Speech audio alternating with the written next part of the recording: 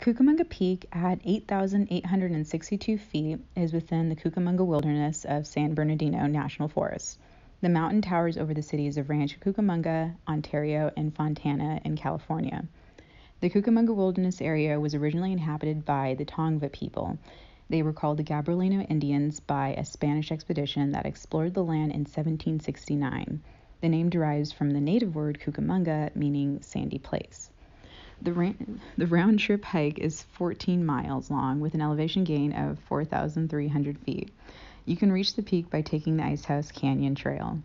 San Antonio Creek flows through what is now known as Icehouse Canyon. The canyon gets its name because its steep north-facing slope retains snow late into spring, and because in 1859 an early mayor of Los Angeles and a business partner built an ice house there. The area saw development during the time of the Civil War, shortly after Mormon settlers set up ranches in nearby Lytle Creek. By the early 1920s, there were numerous trail camps and resorts such as Icehouse Canyon Resort, Bear Canyon Resort, 11 Oaks, Bainham Camp, Alpine Woods, Trail Inn, Snowcrest, and Kelly's Camp. Icehouse Lodge ended up burning down in 1988.